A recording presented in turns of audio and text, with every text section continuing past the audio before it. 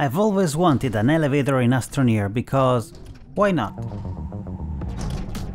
It's a good way to save hydrogen, it's funny and super convenient for lazy people like me. But it's not going to be a smooth ride, I'm telling you. I showed it in my preceding video, so if you want to learn how to build one, let's start. It's going to be very simple. If you would like me to make more content, please consider subscribing, and a super thanks to all those who already subscribed to my other channel, Kuya Game Adventures. This allows me to create more videos. We'll start by placing some medium platforms all over the cliff we want to cross. To space the platforms correctly, you are going to need an auto arm.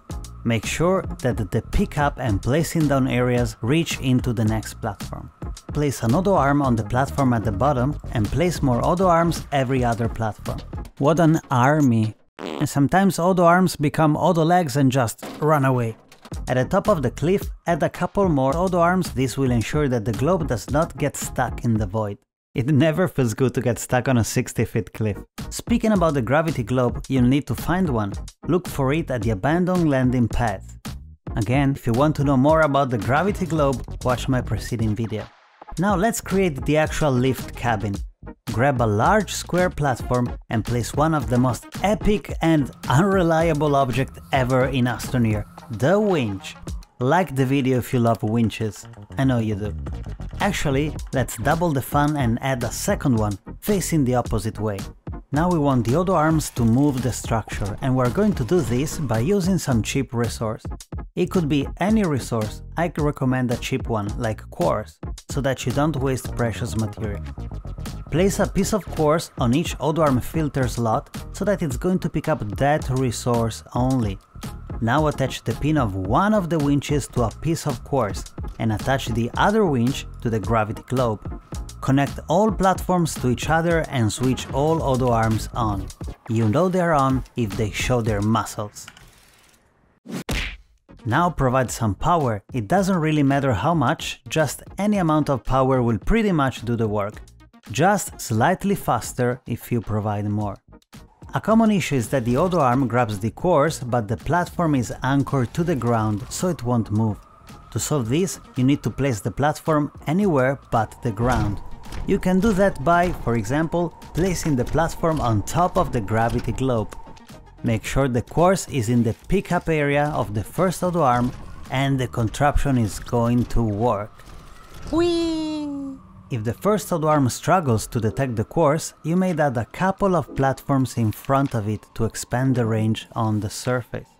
If you're not able to get to the top because you get stuck, consider adding a couple of platforms and auto arms to make the line longer. Honestly, I don't know how safe this is gonna be, so let me have someone else try it instead. Looks like we have a volunteer. Don't worry, it's gonna be safe for Princess because she can provide invincibility. And I know you love Princess, so I wouldn't put her in a dangerous situation. I might need some sort of invincibility too, given the hits you get going up in that thing. Maybe I should get some kind of insurance. Now it's my turn. Whenever the auto arms pick up the quartz, I can just jump into the gravity globe and enjoy the ride. As you can see, the elevator works like a charm, and now we can safely use it anytime we want. If you want to, you can remove the globe and have a platform with some storage instead, or whatever you need to move.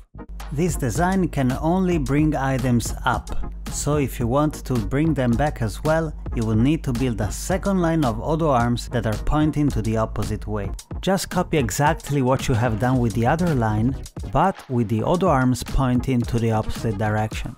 Like any elevator, we need buttons to go up or down. Make sure power goes through two power switches. One should be on and the other off. Connect them to the platform by extending the cables so that the arrows point into the platforms themselves. Now we're going to need 3 button repeaters. Place one roughly in the middle for easier access. Extend the pin and attach it to both power switches. Now add a button at the bottom and one at the top. Hey, come over here! I'm very good at aiming and clicking, ain't I? Both buttons should be attached to the central button. Now you can invert the signals of the auto arms lines. Either the one that takes you up is on, or the one that takes you down. This will ensure that quartz is not taken immediately once deposited. I haven't made this contraption yet, but I have seen this design on the social. I just have adapted it by adding the gravity globe. I think you might enjoy this next video. Don't forget to subscribe to my new channel so that you don't miss my live streams, and stay safe.